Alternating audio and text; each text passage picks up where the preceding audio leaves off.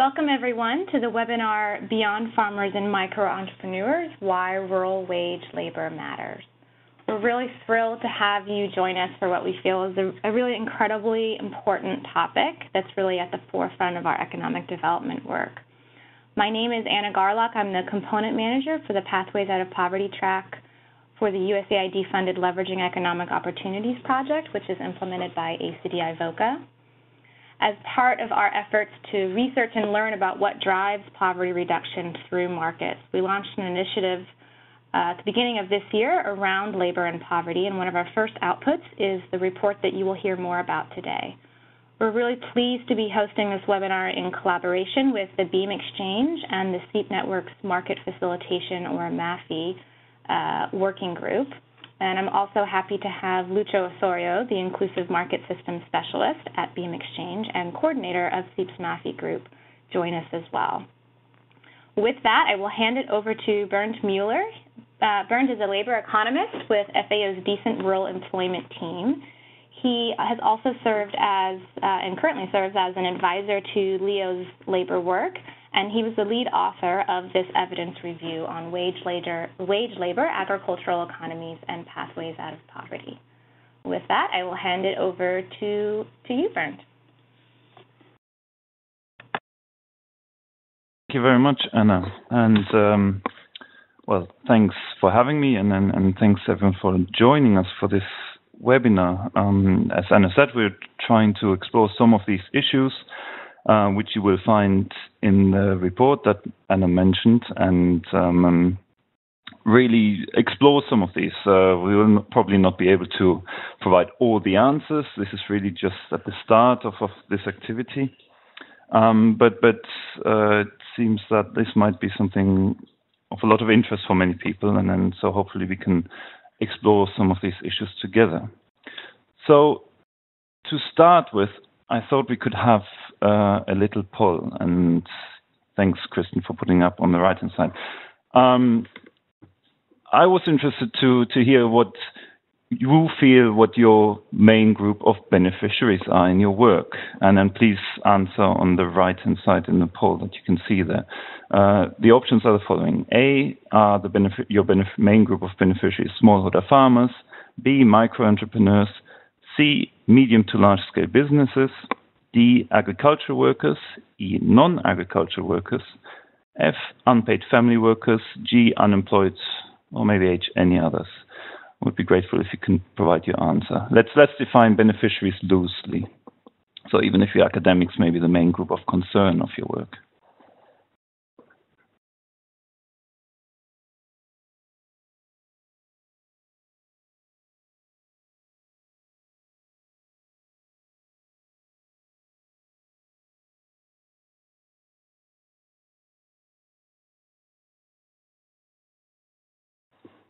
All right, thank you very much. I'm trying to see the results there. So the overwhelming majority, and I'm not very surprised if you said smallholder farmers, and then the next group was micro-entrepreneurs, with all the other options being far behind. And this probably is not coming as a surprise. If we look at market development approaches, like this one that I'm showing here on this slide, which is the main USAID Market Systems Development Framework, a lot of these are really geared towards farmers and micro-entrepreneurs. The point, they can be through different mechanisms, both indirect or very direct, but very commonly these focus on these two groups, farmers and entrepreneurs, often, of course, with the goal of poverty reduction. The question is, why do we do that? What are our rationales behind it, or what's the theory of change behind it, and might we not be missing out some groups? Often this is based on widely accepted facts. This one I found in The Guardian very recently. It says, most of the world's poorest people are subsistence farmers. Just late last year, this was for a live Q&H in The Guardian. A background paper for the recent World Development Report on Jobs said agricultural wage income is very low, and this is because of the thinness of agricultural wage labor markets. These are very common statements, and I'm sure all of you are quite familiar with them. And often they're held as facts. Now the question is, are these really facts? The thing is that specialized labor market surveys tell us a very, very different story. And this might give reason to question these, let's say, stereotypical facts. For example, we have this study on the left, which was done in Ethiopia and Uganda with a large randomized sample of rural men and women. And in the past 12 months, it gives a percentage of people who work for wage labor in either the coffee, the flowers, or the tea sector in both of these countries. And generally, the answer is between 40 and 60%. And again, this is a large sample with of high representativity. Another case study in Tanzania, a bit smaller this, but also randomized, found that especially of the poorest quintile on the right, Q5 on this graph, 65% of their income was derived from casual wage incomes in rural areas in that country. So this really runs very contrary to these stylized facts that I showed earlier. So there's a bit of a disconnect. And these really are, this is the background of the report that we were working on earlier this year, and which has just recently come out. So I want to talk around this a bit and explore some of these issues. Where is this disconnect? Why do we have these slightly diverging opinions, maybe? On the right-hand side, you also see an infographic there. We will provide the links to both of these later at the end of the presentation. So running through the presentation, first of all, I would like to talk about the terminology behind this, then a bit about the statistics that we have on labor markets, then really going a bit more in the stock taking and the evidence, what do we know about the work of the poor, and afterwards a bit more into dynamic issues over time, where to for rural labor markets. These are issues of structural transformation and so on. And in the final part, we want to move on a bit more and talk about implications for our work, what sort of conclusions we have, what really makes a difference for workers in poor rural areas. Let's start with the first. If you look at this lady, what are we actually seeing, or who do we think is there working in this maize field? Is she a farmer? Is she an unpaid family worker? Or is she in fact a wage worker? And what would usually be our first assumption? And also, how can we tell the difference? Of course, just by looking at her, just by mere observation, we cannot tell the difference. And we need to distinguish that, because she might just as well be a wage worker and not a farmer. How can we tell the difference? Well, it is really important to make this quite clear, because this has a lot of implications for the underlying incentive structure of people working in rural areas. It all revolves around the ownership of the means of production, so the ownership of the land, the capital, the assets, or the tools. Wage workers do not own these means of production. So if this woman, for example, would be working on somebody else's land, she would be a wage worker. Of course, if she's tilling her own land, she would be defined as a self-employed worker, a farmer, an own-account farmer. Why is this important? Well, this has a big impact on our work and then the incentive structures that this woman might be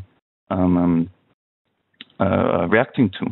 So if you consider the standard rural development tools, input subsidies, irrigation systems, extension services, microcredits, maybe better agriculture prices, how do these interventions have an impact on this woman if she is a wage worker rather than an own-account farmer, a self-employed worker?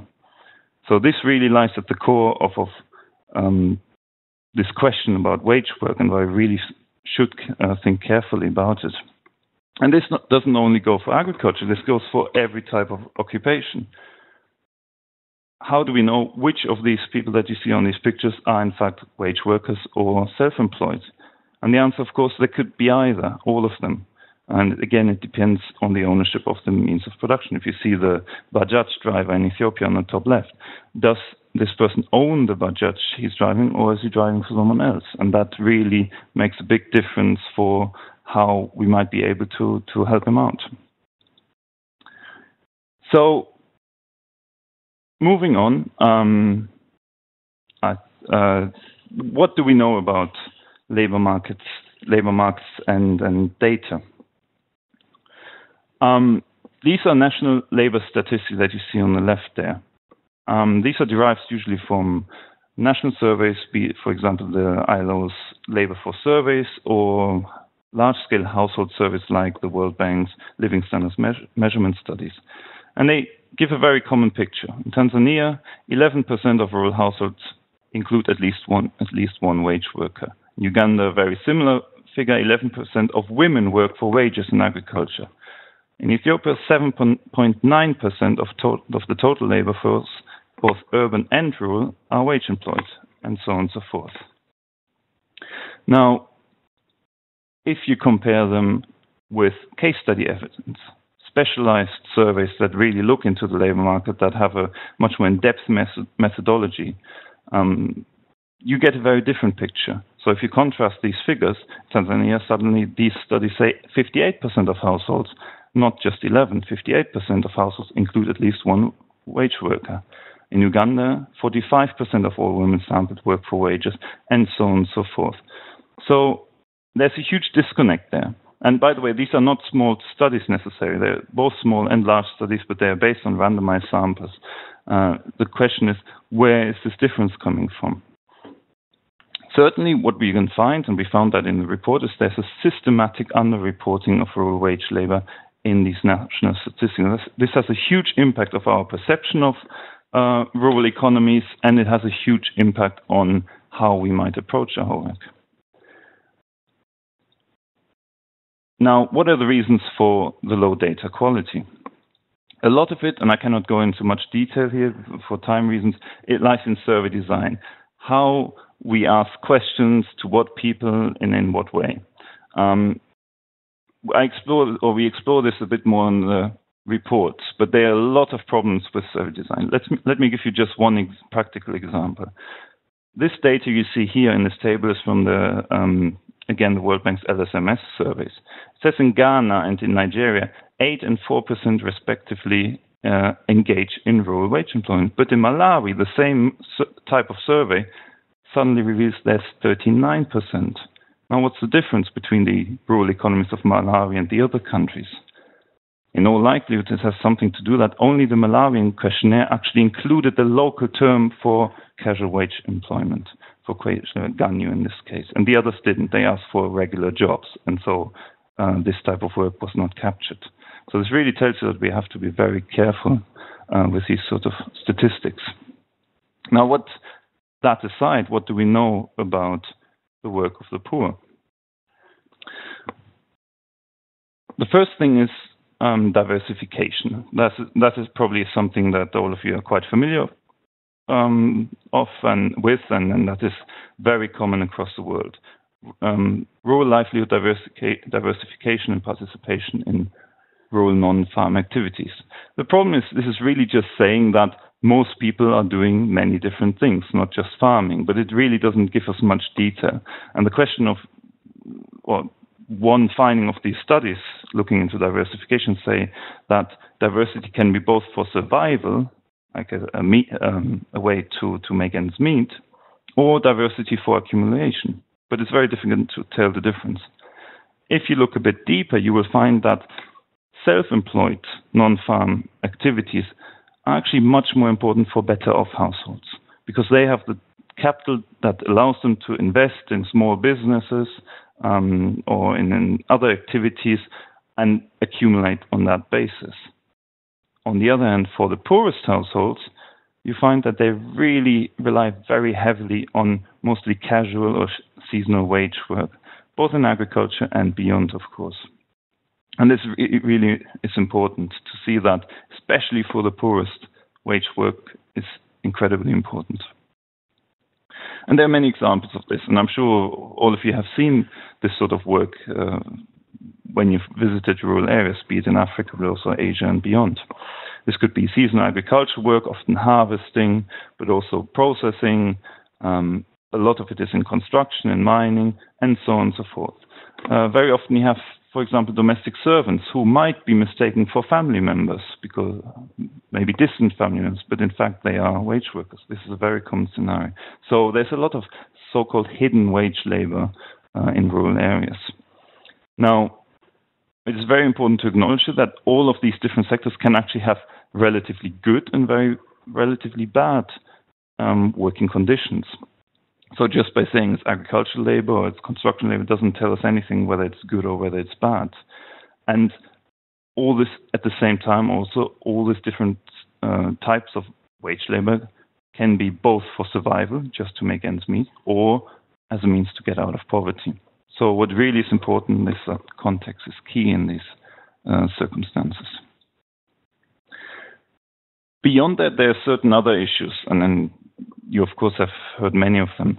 First is gender. It really is really important in labor market studies, both in terms of unpaid family work, domestic work, which often goes under-enumerated, but also special activities which are much more accessible to women and can really become, let's say, promising way out of poverty, like, for example, these coffee sorters in Ethiopia or in the flower industry.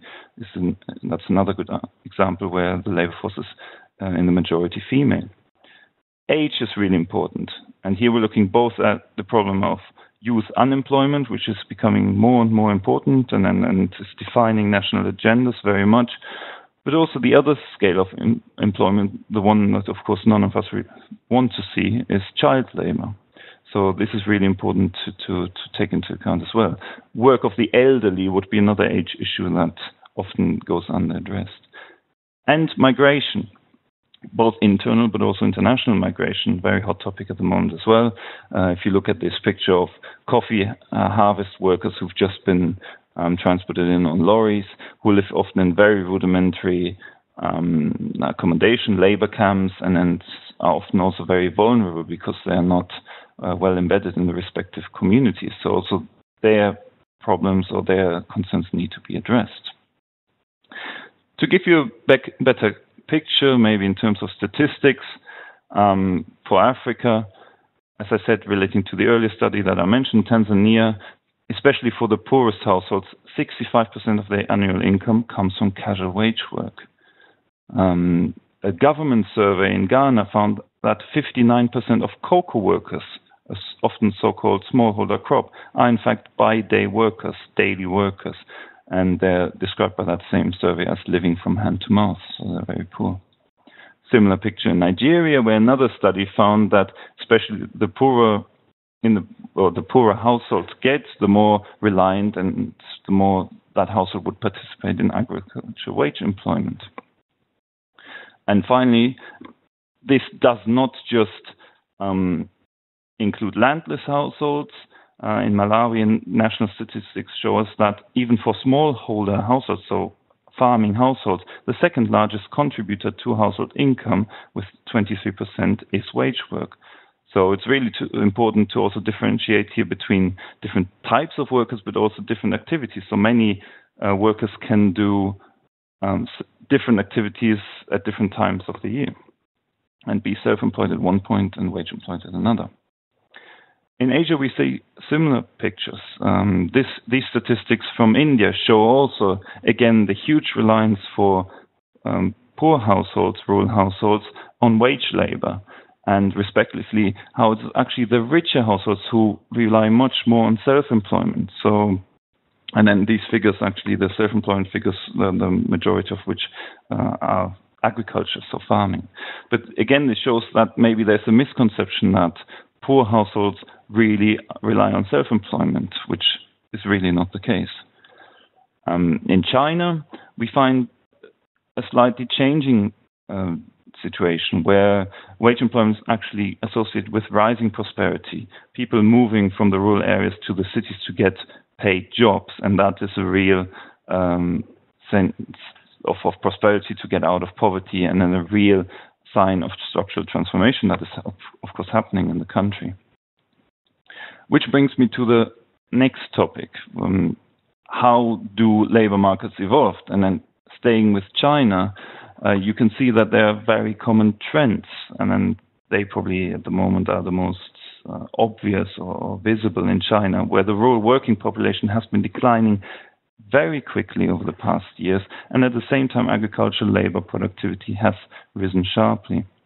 And for the economists of you out there, of course, labor productivity is closely linked with wages. And then indeed that report, Wiggins and Keats and ODI report, has shown how rural wages in Asia have risen sharply in that period.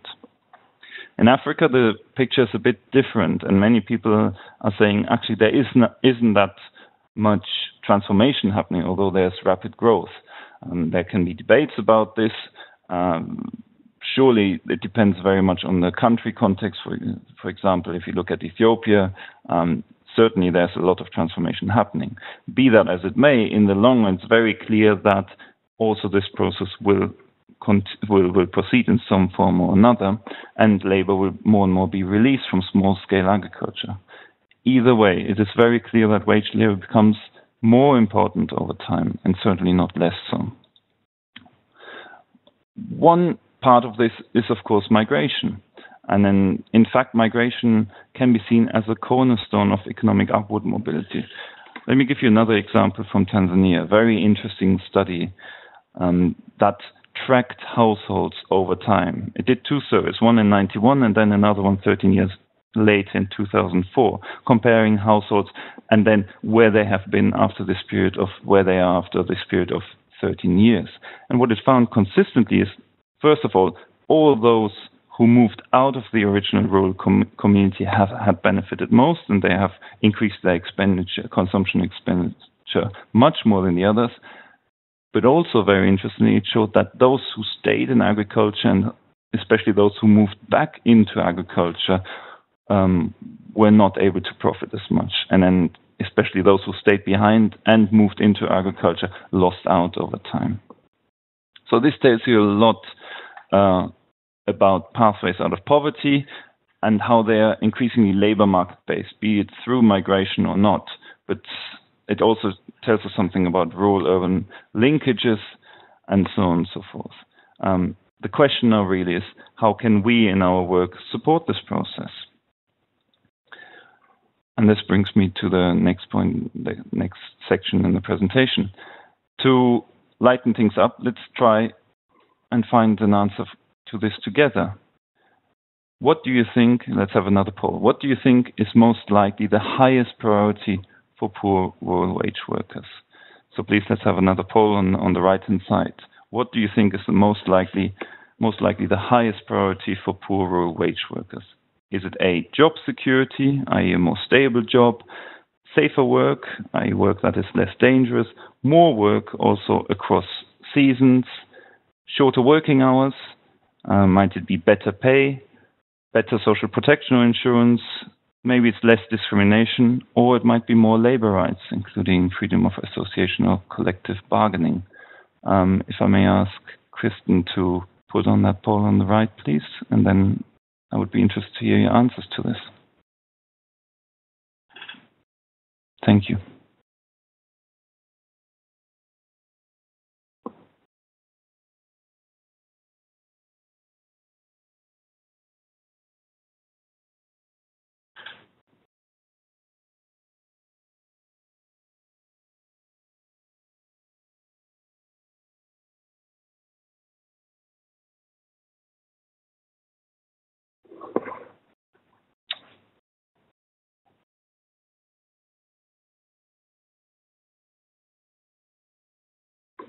All right, thanks.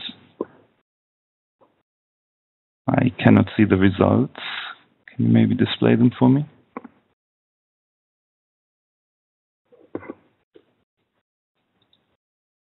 Thanks very much.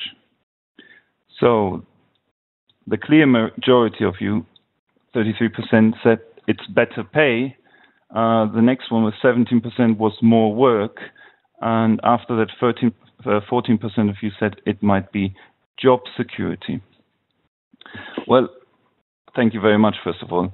The answer to this, of course, it depends. And it brings us to the question, and I will come back to the results in a minute.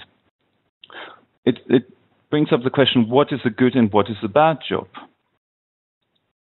And the answer, it depends on the actual context of poverty. Now, for us, it may be very clear that a good job is a safe job, job that gives us a reasonable income, maybe some security and safety, and so on and so forth. Now, for a very poor and desperate person, that might be very different. And actually, any job that is actually relatively bad might have a really positive impact for that person, even though it is work that we might not characterize as being decent. But especially for the most destitute, having any job can actually make the difference for survival. The question is, how do we address this in our work? Of course, the ILO has brought forward the idea of decent work and the ultimate goal of decent work for all, which is fair and square. But I think it's very important that this is being pursued gradually, not as an yes or no standard, but like an ultimate goal that we can work towards. And it's very important that this is being pursued with a lot of context awareness. What, of course, is very important here is that there must be a bottom line. And it's very clear that we should never, ever promote the worst types of jobs. Work that is directly harmful to the worker, that might be forced labor, and especially the worst forms of child labor. So, of course, there's a bottom line here, and we cannot say that any bad job might be good enough or anything like that, far from it. But, of course, we have to differentiate. And that's the point I'm trying to bring across here. Now, on the micro level, what type of labor improvements have, and this results again from the stock-taking report that we've done, based on the evidence that we have, what sort of improvements are important for workers. And it's in the poll that we've done, you've got it quite right, actually. For all workers, of course, the increased pay and the increased wages is very important, but first and foremost also the quantity of work and the seasonal distribution of work, so having enough work to get by. What is also important for every worker out there is, of course, improved access to social protection in case something happens, in case they have to exit the job market or anything, so that they are covered. Now, beyond that, it is really important to acknowledge that there's much more nuance. And again, it really depends on the type of poverty situation that a household is in. We've done this in the report, and I cannot go into much detail here, but it also relates to issues of occupational health and safety, and I would like to encourage all of you to please have a look at that. This table, for example, you find, if I'm not mistaken, on page 44 on the report, and then in the text around it, you will find much more nuance, and it's really important that this is taken into account. But also on the macro level, important labor market improvements can be brought about. One really important, let's say, principal rule should be about tightening labor markets. What do I mean by that? Tightening labor markets basically means reducing the gap between labor supply and labor demand. Usually a big problem in rural labor markets in poor countries is that there's a huge oversupply of labor, at least over the year. Even if there's seasonal shortages over the whole of the year, there's an oversupply, and mainly because people are too poor not to work. And this is any policy, any intervention that can reduce this gap will, in principle, have a driving effect, an upward effect on wages, on working conditions, and so on. So this should always be a guiding principle of any work that we do, trying to tighten the labor market in order to improve conditions. What also is important is to look at the structure of the sector, the value chain, or the market system that we work in. And then many different factors can play in here. Any value chain that is employment intensive, of course, will have bigger impacts. It is also important to look at linkages between different sectors. For example, if we have large employment effects in one sector, this might reduce labor supply in another sector, also having important positive effects there. Or we could look at remittances. So if we have rising incomes in one sector, that might be remitted to another sector like agriculture and be reinvested there. So these should really be looked at. Also, we should be clear that scale is really important when we come to employment. On average, larger employers tend to have better employment conditions overall, and also employers who are in higher value production tend to have better employment. Of course, this is not a guarantee, but in tendency, this is an important thing to consider. Education, of course, is very important in various ways, both directly to equip people with the means to get into the labor market, but also indirectly. If you think again of the tightening labor markets, the principle of tightening labor markets, if we bring children into school, that means that we take them out of the labor market, especially in contexts where there's a lot of child labor.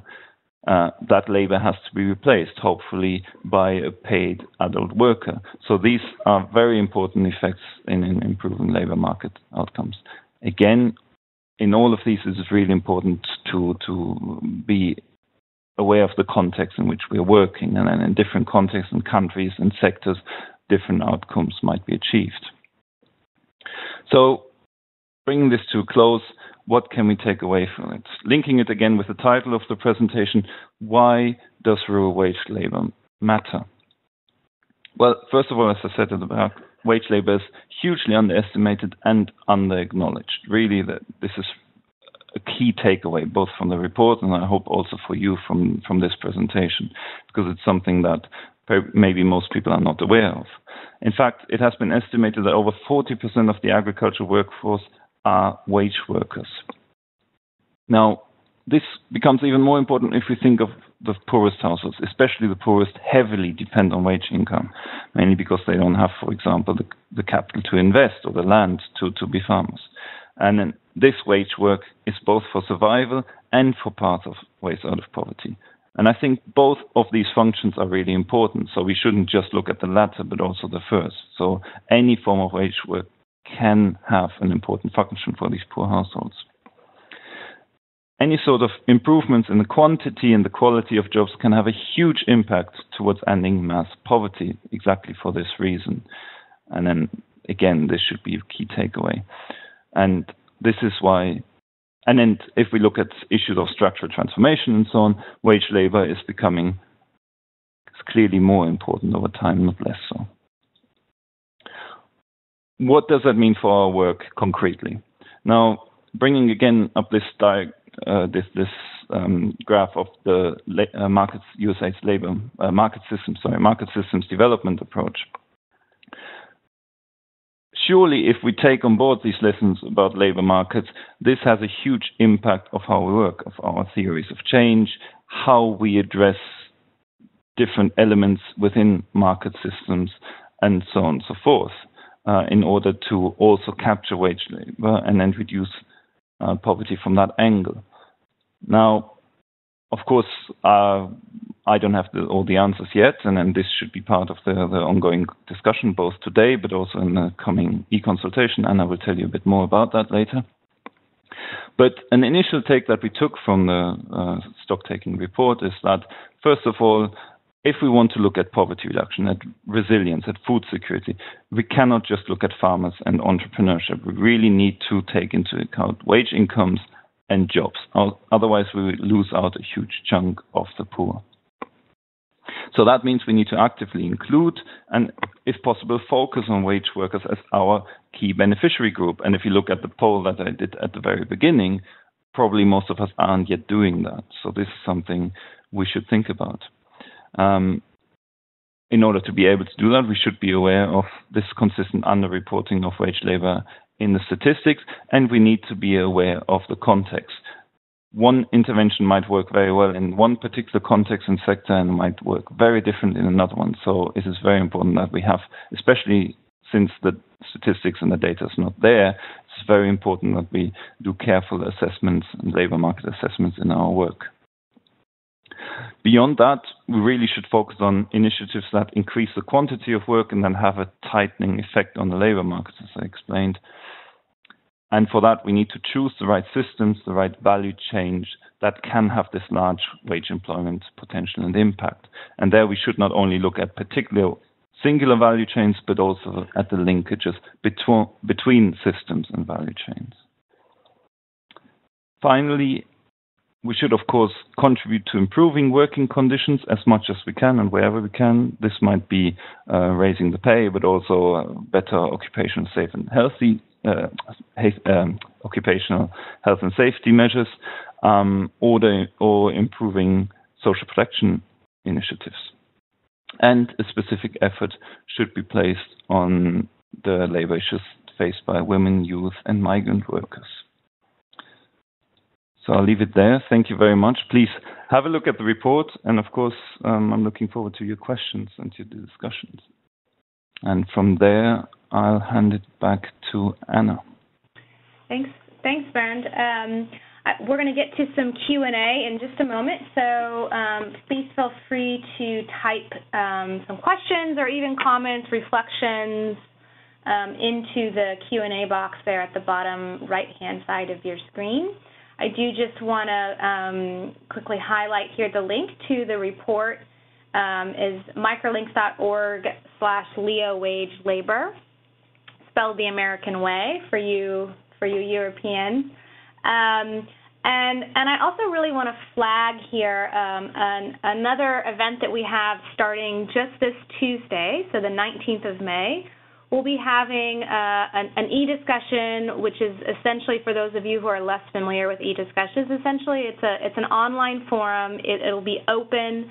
It's actually going to go on multiple weeks. We'll have, you see the various tracks here that we have each week. It's an open online forum. You are all very welcome to join. There's a lot of really complex issues and complex implications that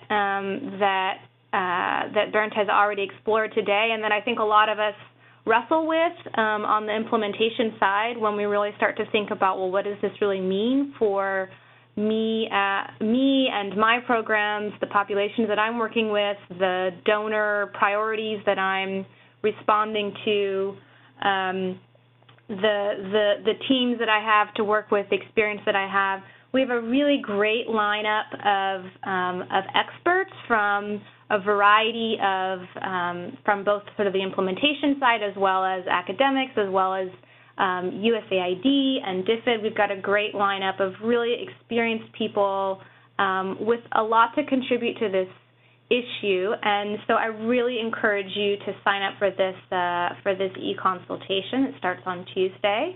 You can log in the morning, throw a viewpoint out there, a question, something you're wrestling with, come back in at the end of the day and see what this community of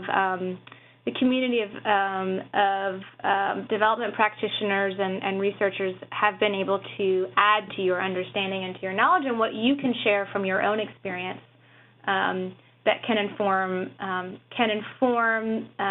the general knowledge of the community, as well as the direction that projects and agencies like USAID or DFID move in as they kind of explore this area as well. So the link is right there at the top of your page. It's also on the Beam Exchange website. Lastly, again, the full report on the evidence review of a stock taking, which is really just the first step in Leo's work in this area. We recognize there's many steps to go, but this is really the first step. That full report is available on Microlinks. The infographic that Bernd put up at the very beginning is a really great visual to print off, share with your team, bring it to your next staff meeting, put it on your wall, and use that to sort of start a conversation with people and get some of those juices flowing. For those of you who are active on social media, our younger crowd, hashtag Wage Work Matters is a way to kind of draw some connections between work or thoughts that you have that you want to share on Twitter.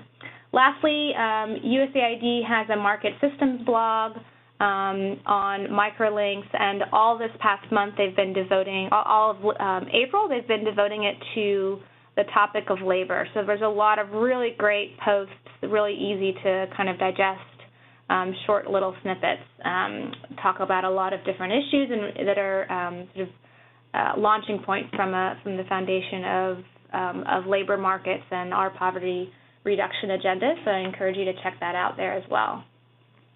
with that, I want to get to the first question from Gordon Freer that came up a little bit earlier, and that's around the question of mechanization, which is something that a lot of our projects in some form or another are encouraging. Gordon says, we're involved in a rural agricultural mechanization project, and we're interested in assessing the displacement of wage labor as a result of the introduction of things like tractors. Do you have any suggestions for things that we need to be aware of or guard against? All right, thanks a lot. First of all, maybe to look at the first part of that question, and then the relation between smallholder farmers and their hiring in or out of wage labor. And then actually that's an important point, and then maybe I should have made that a bit clearer. Of course, we're not talking here about either wage labor or farmers or micro-entrepreneurs, not at all. This is a much more symbiotic relationship. And of course, a lot of smallholder farmers do actually employ wage labor, and this is really important. This is a really important form of employment in rural areas. So this doesn't necessarily mean actually that we have to revolutionize all of our intervention mechanisms. Some of them might actually already be quite employment intensive, but probably we are not aware of that, and we're not focusing on it that way. And then it means that probably we lose out on a lot of labor effects. On the other hand, of course, if we look at smallholder farmers, there also the range is very large between larger and smaller smallholder farmers, and it tends to be the medium to larger size farmers who employ wage labor.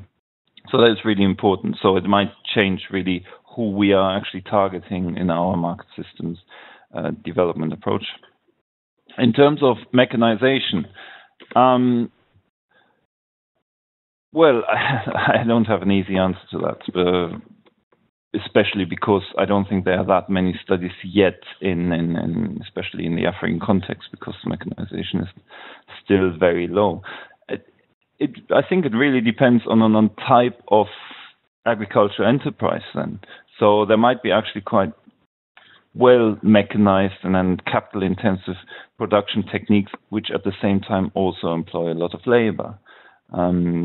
So it depends, maybe, and then this could also be per land. It depends really on the sector and the value chain. That was what I'm trying to bring across. If, of course, we suddenly start employing one tractor driver on a plot of 50 hectares, whereas that before was probably 10 or more small-scale farmers and their families, that might be a problem. But it needn't be necessarily, because around that work, around, let's say, that tractor that needs to be maintained and so on, a lot of other jobs suddenly start to appear, maybe be it security workers and so on and so forth. So the question is, does that really reduce employment on that land? And it really is very context specific. But I don't think the immediately intuitive answer of yes, it does reduce labor employed on that land is necessarily the right one. And actually, we have a section in the report really detailing not so much in mechanization terms, but in generally whether we really should be afraid of promoting labor, because it might have a decreasing impact on competitiveness. And then the outcome was actually it might not be as straightforward as people often think. Thanks. That's a great question, and I think that's probably a very common question that a lot of us on the sort of ag development side face. It'd be a great question to throw out there and have some really rich discussion in the broader community at the e-discussion on Tuesday. Another question came in from Lorenz Wild. He says, and this is a good one. It's a challenging one. Realistically, how different will our interventions be if based on market systems development, now that we know that rural wage labor contributes more to household income than previously assumed? What are some of the changes maybe that we might expect to see in how we do our work? Will we not continue to work on strengthening the system in a facilitative manner with the goal of increasing farm-level capacity or output, which in turn increases wage opportunities? I guess this sort of gets to that question of where, I know this is something that in the structural transformation week of the e-consultation is something a lot of the experts that we have on board have been working very heavily in for their careers, really. But sort of where does investment go? Does investment stay in ag? Do we invest in manufacturing? And what are some of the implications in terms of the focus of our investment and what those kind of multiplier effects are? Sure, thank you very much. It is a very good question, I agree. I would actually argue that the implications are significant because the assumption that just by investing in a market, by promoting business of any sort, be it agriculture or others, does automatically also have huge employment effects is not warranted. Let me give you one example. There was this large-scale study, and I quoted some of the figures from that, on fair trade. You might have seen that. Those were the figures I showed on Uganda and Ethiopia. Now, fair trade, you would assume actually it does. First of all, the certification process has a strong labor component in theory, and you would assume by supporting farmers in getting better wages, that also would trickle down to wage workers. Well, in fact, what we found is it's not that easy, and then this study had a strong impact by showing that the employment outcomes on fair trade farms compared to non-fair trade farms were actually worse. So this is not an automatic process at all. And just by saying we focus on any business or any type of farmer that will have good employment outcomes, I think is a bit too simplistic. Now, at the same time, saying that, it doesn't mean that, of course, we stop promoting business, far from it, or we stop promoting farming. But we need to be much more selective in how we target that, and we need to think much more about the employment implications. It also would, for example, mean that we might have to focus a bit more on larger scale businesses and farms. Or let's also say medium scale, but not just the poorest smallholder farmers, because they might not be the ones who create that sort of employment. In fact, they might be quite uncompetitive in the market and might be actually better off becoming wage workers in the medium to short term. So again, I think we really need to target the right sectors and the right sectors and the right type of interventions within the market to be sure that we actually have these positive wage outcomes or wage employment outcomes, which I don't think are automatic in any way. Thanks. And I just noted a question from Diana about the links to the slide. So you'll see that SEEP network in your Q&A. You'll see that they did send the. I guess it's not clickable in this thing either. So it's not too hard just to type that into your screen if you want to get the links to the report or the e-discussion. Sorry about that. The slides will be available online on Monday. So another question from Mike Klassen. Can you provide a more specific example, maybe just briefly, about what it means to tighten labor markets and how taking that insight into account might change the strategy of a market systems intervention? Or what scale do you mean to close the gap of supply and demand? Thank you. Well, first of all, I specifically and quite consciously put that element in the so-called macro level factors, knowing full well that these are, let's say, larger effects that are not that easy to bring about for us in our work when we talk about programs or projects. But this also might be something that we should do together with policy work and so on and so forth. That said, I think we can have a tightening effect. One very simple example would be to try and reduce child labor in a particular sector. So part of the intervention might be to come up with a schooling program to bring children back into school and encourage rural communities to send children to school. Now that will automatically have a tightening effect on the labor market. The same could be for elderly who actually still work until, well, more or less the last days or months they actually can, whereas in fact probably you might say from a social perspective they shouldn't, and we wouldn't want them to work. Instead, what we could do is introducing a care system where on the one hand, that creates jobs for care workers. On the other hand, it withdraws elderly who actually we wouldn't want having to work from the labor market and who need to be replaced with other workers. So these might be some ways of how this can be done. Again, another important thing is to focus on labor-intensive, employment-intensive sectors. So if we promote those, we know that creates a lot of employment, and that automatically will increase demand for labor and will have an upward drive on also labor conditions. If we can connect our interventions with some sort of conditionality of what sort of, let's say, like a minimum standard of the employment conditions that should be in place with these jobs created, that would, of course, be so the better.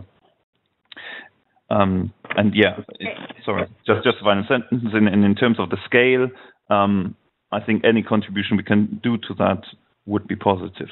So whether we can do it only in the small, but the larger we go, of course, the better, very clearly. Okay.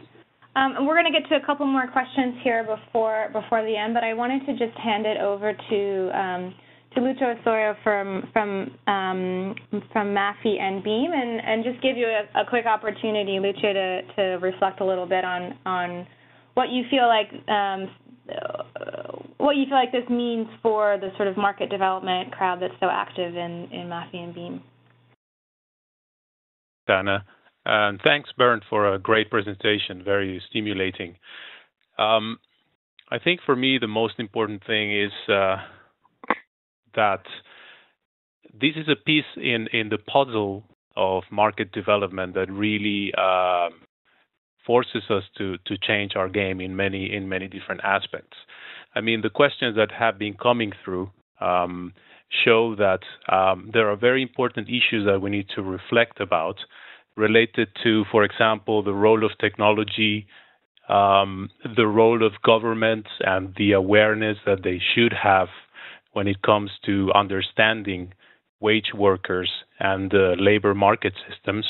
For example, what Bernd said about the importance of schooling programs and safety nets and support programs for the elderly mean that the government must play a big role in these efforts that we want to undertake when it comes to developing a certain market system in a particular subsector.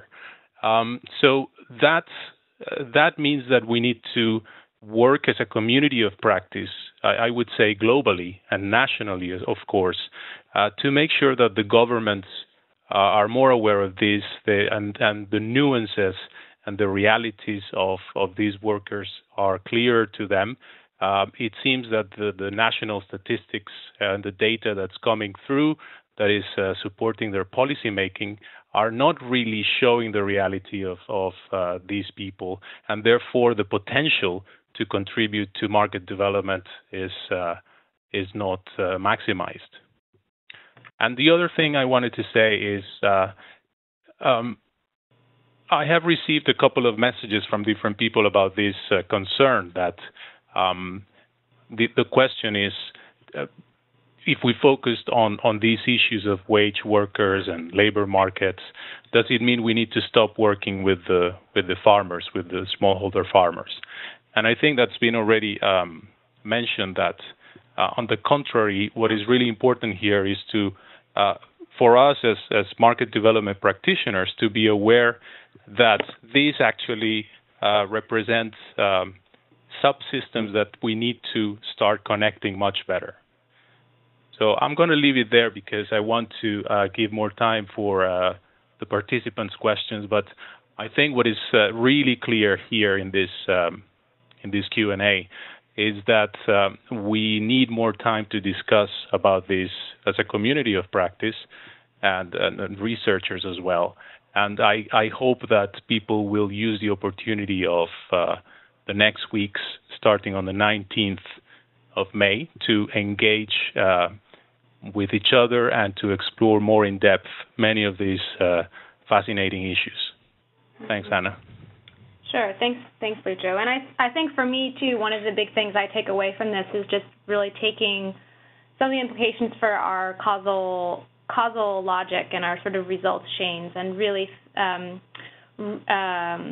really some challenging implications for the logic and the strength of the logic as it relates to poverty reduction, and who that really sort of target group is, and what are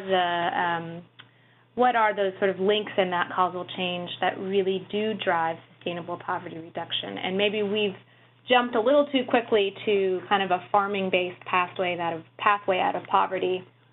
And so one of the big takeaways for me is really challenging and kind of doing some critical analysis around that leap that we often make. So I'm going to go back to another question, which relates to the kind of gender implications. Amanda Moscal says one of the implications you mentioned is to focus on women, youth, and migrant workers. Obviously, three sort of extremely broad categories of populations. But she's asking particularly about women. Can you speak any more on any gender differentiation that you found in your data? Right. Thanks a lot. Yes, certainly. And then first of all, apologies if I wasn't able to cover all the gender issues in detail or youth and migration issues. And they deserve a lot more detail, that's for sure, but time was constraining there. But, I mean, in our work before, both in the report but also previous research, we did focus on the gender dimension a lot, and it's really crucial within labor markets in general. First of all, a lot of the tasks or the activities or jobs within the labor market are very, let's say, genderized. So some are maybe for cultural reasons or any other might be dominated by men and others by women. And then we need to be very aware of that and then the impacts this had.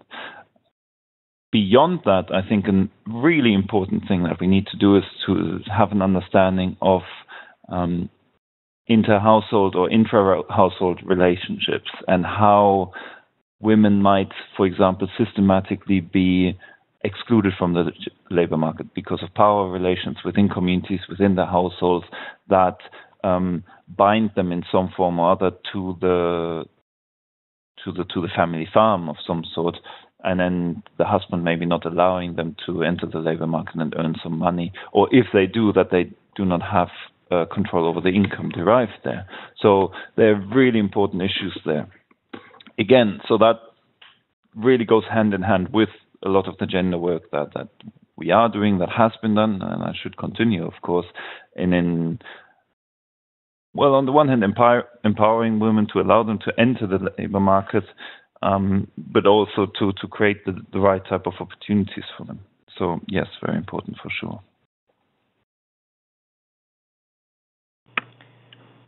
Okay, great. And I'll just ask one last question from Kulranjan Kujar, and then we'll wrap up. He's asking, is there evidence from the study that suggests which landholder farmers, obviously this would be very context-specific, but maybe in general or in a specific context, which landholder farmers are more inclined towards wage labor? I mean, what are some of those characteristics, and who are some of the major wage providers and employers maybe that implementers would want to be kind of coordinating or targeting with when they're developing intervention strategies? All right, thank you. I can't find the question here, but okay. I assume when you mean landholder farms, you're alluding to the size of the farm. And it goes without saying that the larger farm, the higher the reliance on hired labor rather than family labor. So, and then I showed that, and then the data is quite clear on that. Is larger agriculture can create a lot of wage labor, and then scale matters in terms of employment effects. Of course, we have to be careful there. It is important that the land is used efficiently, that really the sort of techniques that are employed are labor intensive, and it's not just idle land where you have just a few workers on many hectares. So it has to be very controlled for.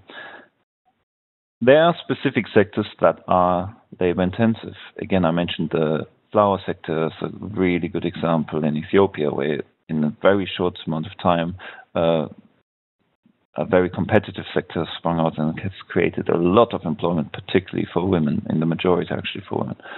Other examples are short cycle sectors, be it, for example, livestock, small ruminants, which are very labor intensive, but also horticulture. We can have with irrigation systems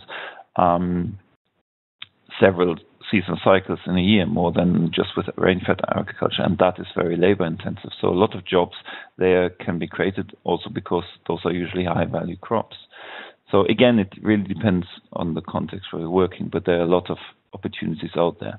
Plus, I think we should also look a bit beyond agriculture within the rural context. So there are a lot of other rural jobs or in peri-urban settings, in tertiary towns, and so on, where there might be a lot of construction jobs and other jobs in the non-farm economy that we should be aware of and we should consider promoting.